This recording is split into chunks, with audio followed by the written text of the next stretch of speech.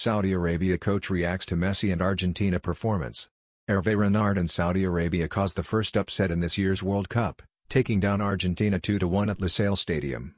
A surprise no one saw coming, especially after Messi opened up scoring with a penalty kick in the 10th minute. Saudi Arabia coach said, "Everything can happen in football. Sometimes the opponent is not at their best motivation. This has happened to us when playing a lower-ranked team." He added, "Imagine Lionel Messi is playing versus Saudi Arabia. He will say, they have to start well and win, but you know the motivation is not like it would be playing Brazil. This is normal.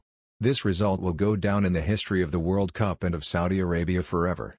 There are things in football that you cannot explain, because Argentina is much better than us, but today the players made history for their country. But we can't forget that Argentina are a fantastic team. They came here without losing in 36 games, they are South American champions, and they have an amazing player." He added, "Argentina are going to advance out of the group stage, and will be champions. What do you guys think about this defeat of Argentina? Will they be able to reach the round of 16?